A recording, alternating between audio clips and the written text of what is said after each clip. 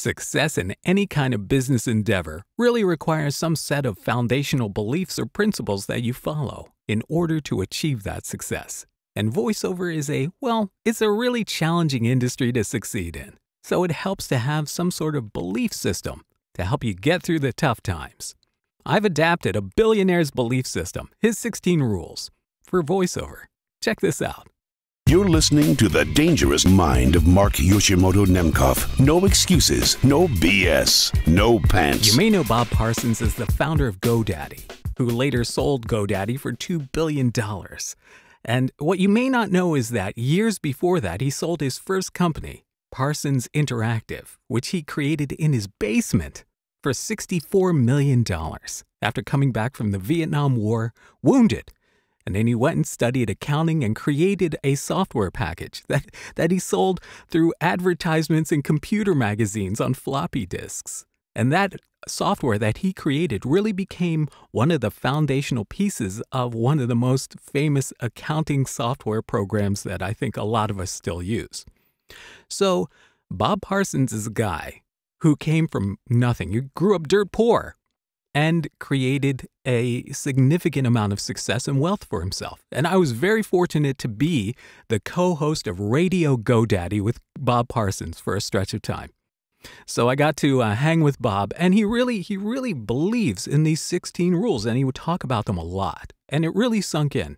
So I've kind of adapted them for voiceover, for how I believe I should proceed with my business. And so I'm going to talk about this. Plus, I have an extra one. I have a 17th rule, okay, that I'm going to tell you about at the end. All right, so 1, get and stay out of your comfort zone. I think that's pretty obvious, right? Voiceover is a tough business, so you're going to have to expose yourself to uncomfortable moments, right? You're going to have to take risks. Well, risks like maybe auditioning for things that you don't necessarily audition for. It's good to have a baseline to see where you are. But it's good to get and stay out of your comfort zone because it makes you sharp, all right? Never give up. Never give up, right? This is a tough business. Quick story. When I was graduating from Berkeley, Alan Silvestri, film composer Alan Silvestri, who was our commencement speaker, told the story of the first time he went to conduct a film orchestra at school. And he goes up to the podium, the composer's podium, and scratched into the wooden surface of this ancient composer's podium in the film recording studio is the word perseverance. And he talked about that and how it made an impact on him. And him talking about that and really the mindset of perseverance, never give up, really holds true in voiceover and in any artistic endeavor. 3, when you're ready to quit, you're closer than you think. All right? It's true. I can't tell you how many times that this has happened in anything that I've done creatively. A lot of times you get fed up and frustrated. But you know what? The thing is, it could be that you are right on the precipice of a breakthrough. So keep pushing forward, man. Okay, with regard to whatever worries you, not only accept the worst thing that could happen, but make it a point to quantify what the worst thing could be. All right, in voiceover, the worst thing that can happen is you don't get the job. Really, it's not like you're going to lose your house or lose your livelihood. But you have to look at it this way. If you've put it all on the line, and voiceover is like your singular focus, you have to quantify what the worst thing that could happen really is. If this is all you're doing and it's not working out, well, you have to recognize that there could be things that happen that you don't want to happen, and how you're going to react to them is important. Okay? 5, focus on what you want to have happen. All right? You got to think of yourself as being successful in this business, or you're not going to succeed at all. All right? Focus on the idea, the concept that you're going to succeed, and think about what it's going to take to make sure that you succeed. Take things a day at a time. All right?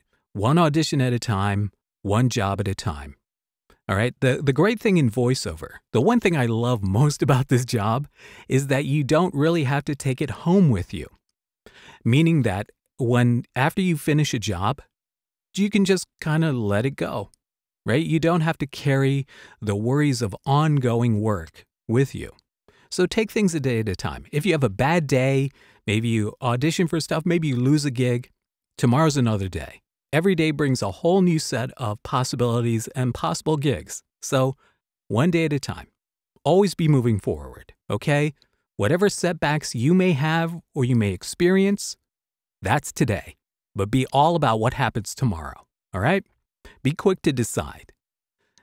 In this business, right, speed is an asset. So if you are hemming and hawing over little things, go with your gut, right? Measure everything of significance. This is actually something, a belief that I kind of hold towards my rig, my equipment. And this is really kind of almost a foundational rule for everything that I've done on YouTube with these videos. Because every little tiny detail in your chain, your microphone, your preamp, your setup, your conversion, whatever, right, is significant. Because remember, the one thing that you are selling to your clients is the recorded sound of your voice. That is your work product, all right? So make sure that that's as good as it can be. Anything that is not managed will deteriorate, all right? So keep track of everything, especially stuff like, don't get complacent about your sound. Don't get complacent about doing auditions. Don't get complacent about your vocal maintenance. Right? Because there are going to be other people out there who are really radically into making sure that they succeed, right? So if you are complacent about your success, you are going to get left in the dust. 11, pay attention to your competitors, but pay more attention to what you're doing. All right, don't get hung up on the fact that maybe you are competing with somebody else a lot for the same kind of jobs. There was a guy who used to be on one of the booking services that books me a lot. And I would see this guy a lot on auditions and stuff. And so I always felt like I was competing against this guy. And then I realized I was stupid. I was competing against myself in my mind by doing that. So, all right, remember, okay? Don't worry about what your competitors are doing, but make sure you keep track that you're not being left behind. Never let anybody push you around. If a client says to you, hey, can you do this for free? You'll get exposure. Never do anything for exposure. Remember, people die of exposure, right? Never let a client push you around. Never let a client dictate things that you don't like. If you're not comfortable with a job, walk away or don't take it, all right? So a lot of times you are going to be at the mercy of a client's desire because this is a supply and demand kind of job, right? If you say no, there will be somebody else who takes that job. But don't let unreasonable expectations of clients dictate your delivery and your behavior, right? Never expect life to be fair. I don't have to explain this at all. Solve your own problems, all right? That's what I mean by learning your rig, learning all of your equipment, learning how to do this yourself, all right? It's okay to call in for help, but really, a lot of the time, figure stuff out yourself. You will be so happy that you took the time to figure stuff out for yourself. 15, don't take yourself too seriously, all right? Enough said. And 16, there's always a reason to smile. You know why? Because voiceover is the greatest gig of all time.